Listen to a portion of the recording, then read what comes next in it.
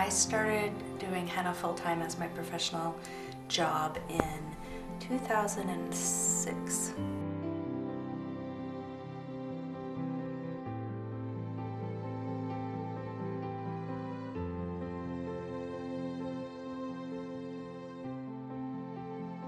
I have a degree in art and had been doing artwork for many, many years and doing gallery work. So this is the henna plant, and it's ground up and made into a very fine powder. It's sifted probably 3 times so that it's extremely light and there's no twigs or any of the particles of the plant left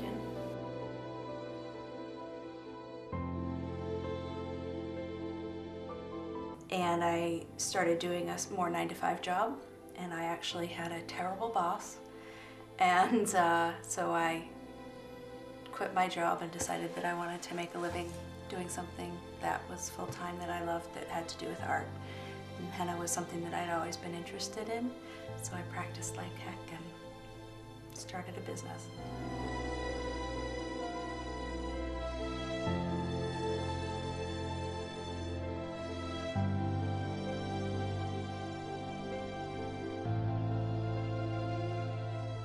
So the sugar adds some elasticity to the henna. One of the things when you're applying henna is that you want it to have a real, we call it a snotty content, but you want it to really be stringy so you can get long draping lines. So henna paste, natural henna paste is going to be green in color or possibly brown. There's something out on the market that's not actually henna, and it's called black henna, but what it is hair dye in high concentrations. It's PPD.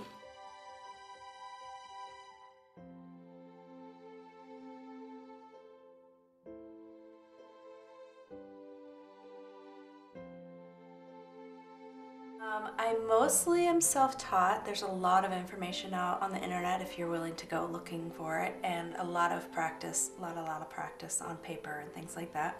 I did go to a henna conference out in Las Vegas and learned a huge amount, and that was in 2005.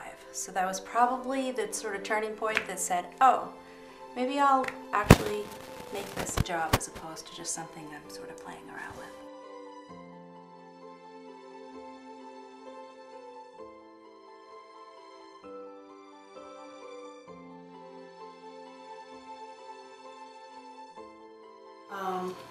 And you want to not get that on your skin because it can cause permanent scarring, kidney and liver failure.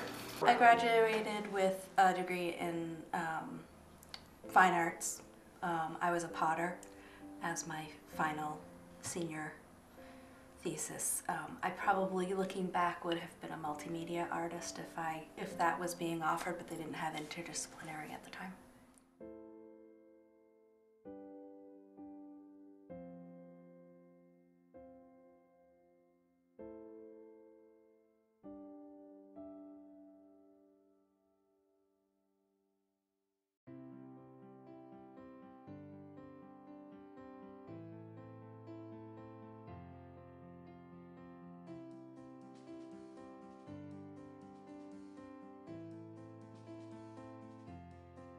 Yep, so I went out to a conference in Las Vegas, and that's where I learned a huge amount, and that's probably the reason that it sparked me to take it to another level and go full-time as opposed to just something I was playing with.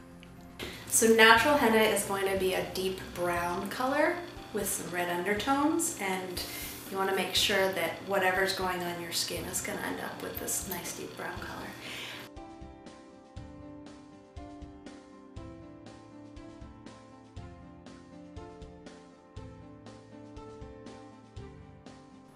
I will do a lot of family day festivals, some music festivals. I travel everywhere from Maine down the coast and all the way into Connecticut.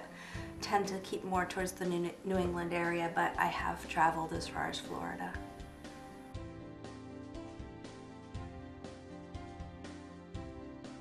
So I think it's confusing to say henna tattoo because henna is its own art form. It's been around for longer than tattooing.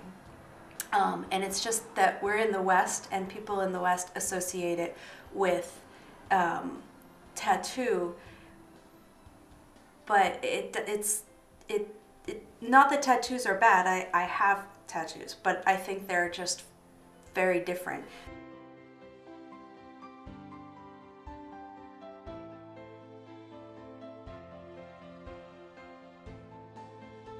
Henna is temporary, it's painless, and the designs that you make with it are quite different because of the medium that you're using. Tattoos, you know, they're permanent, or as permanent as your body is, and they use color. The designs that you can do with them are very different from what you can do with henna, and vice versa, so it's just misleading. So this is mylar. This is what we use to wrap the cones, and it's a very simple process, but it's one that takes quite a lot of practice. It's deceivingly easy. So it's basically taking a triangle or a rectangle of mylar and rolling it so that there's a tight tip. And then once you've got that done, you just take that down. I think one of the things that's so beautiful about henna is that it started with small groups of friends and families who were getting together to do things for celebration, and so they wouldn't have hired somebody to come in and do that. That being said, so I think that's great if you want to try henna for yourself. That being said, there is a huge amount of knowledge that you gain when you are studying something, and henna is not as simple as it looks.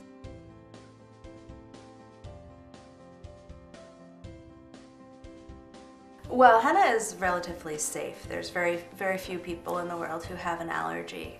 There's something called GP6 syndrome, and that's an allergy to fava beans, and if you have that, you don't want to get henna. But that's extremely rare, and especially in the United States. And so the things that you need to watch out for if you're going to get a henna done is you want to make sure somebody is using natural henna and not something out on the market called PPD.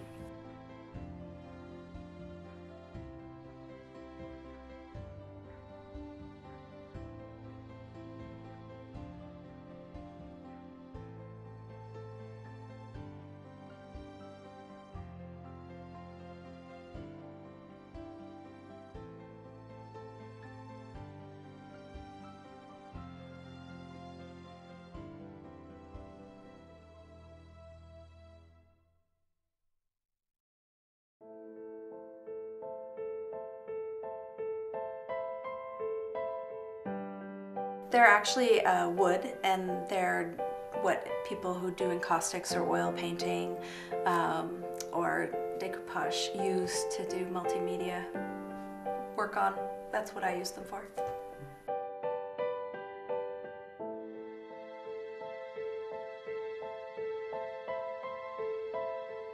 Yeah, so that's actually paint. I do the same process, and a lot of the work that I do is the same process of henna, where I roll a cone and then I fill it with paint and I squeeze that out. I use that as my tool. So instead of using a paintbrush, I'm using the cone sort of as a paintbrush. I love that henna is ephemeral. I love that you're having an experience. Both I'm having an experience with the person that I'm applying the henna for, and then after I'm done and I leave, they now have that experience as they're walking through their days. And it changes how you move, it changes how you walk. It's just the fact that it's something that's on your body and you get to have this experience, and then it dissipates and goes away.